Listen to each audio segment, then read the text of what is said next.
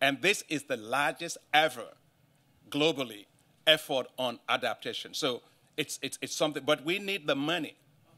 The African Development Bank put down $12.5 billion out of $25 billion. So we're not begging, right? We're saying that we didn't cause the problem. We come to the conversation with very good heart, a very great commitment. Meet us halfway. I think it is entirely possible for the key players to come together behind this for COP27.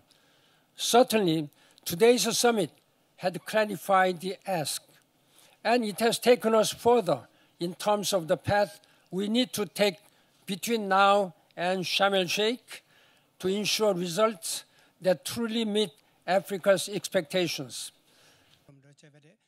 My question is similar to my colleague here. We must double down on climate finance adaptation for Africa at COP27. Double down. It was promised in Glasgow. It has to be delivered 2 months from now.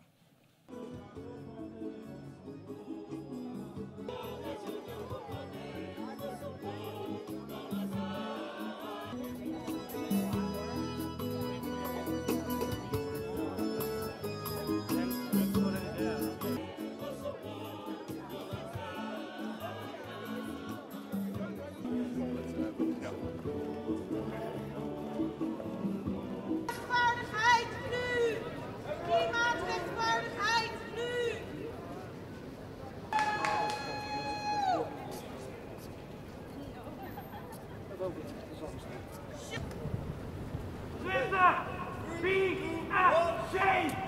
Be a shame!